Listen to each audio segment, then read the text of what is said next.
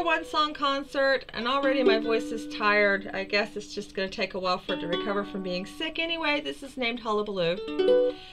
It was written in February. I'll talk about it after the song. I'm going to do my best not to mess up, but if I do a minor mess up, I'm keeping going because my voice is wearing out already. Here I go. Wait, let's do this first.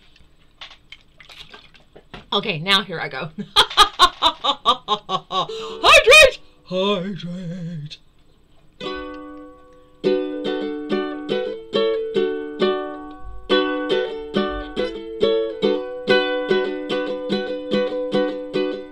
Robot went to the moon one day, put up a dome for a place to stay, got a rocking chair bobbing round the clock, pumping his pipe, said I like this rock. Hullabaloo, hullabaloo, gotta get away from the hullabaloo, nothing to do, no to misconstrue, found a place to stay from the hullabaloo. Angel stopped to get a cup of joe, sitting on the porch said, don't you know, some say the ending of the world is nigh, it's raining cats and dogs in the eastern sky. Hullabaloo, hullabaloo, gotta get away from the hullabaloo, nothing to do nor to misconstrue, found a place to stay from the hullabaloo. Robot's eye lit a patient smile, said it's sad people get hostile, when a trade slave I thought I saw the end, that's why I'm here to live my life again. Hullabaloo, hullabaloo, gotta get away from the hullabaloo, nothing to do nor to misconstrue, found a place to stay from the hullabaloo. Do do do do do do do do do do do do do do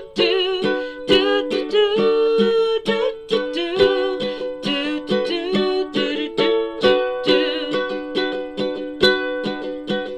Robot and angel drink their joe each day, talking about stars while the world burns away. They sugar their joe while singing parodies, belting enough to curdle the moon's cheese. Hullabaloo, hullabaloo, making their own bit of hullabaloo, nothing to do nor to misconstrue, in the perfect place for their hullabaloo. Hullabaloo, hullabaloo, gotta get away from the hullabaloo, nothing to do nor to misconstrue, found the place to stay from the hullabaloo.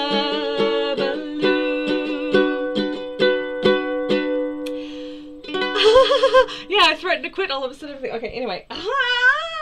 Hullabaloo, written in February, because someone on my Facebook complained that there are no songs, folk songs in particular, I'm sure they meant, that told stories anymore.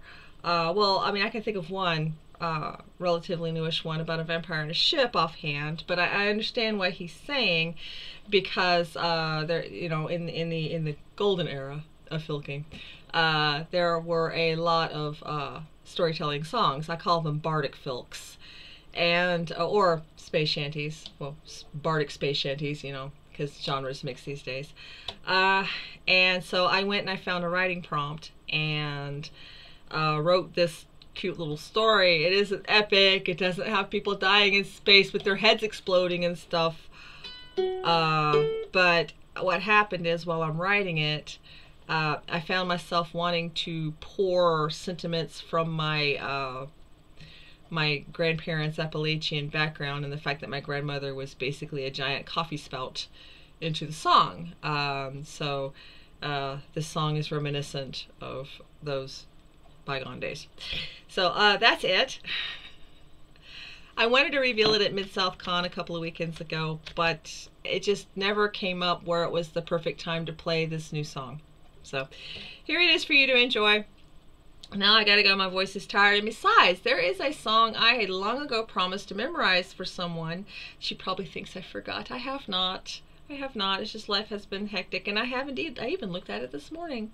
I love you. I really do.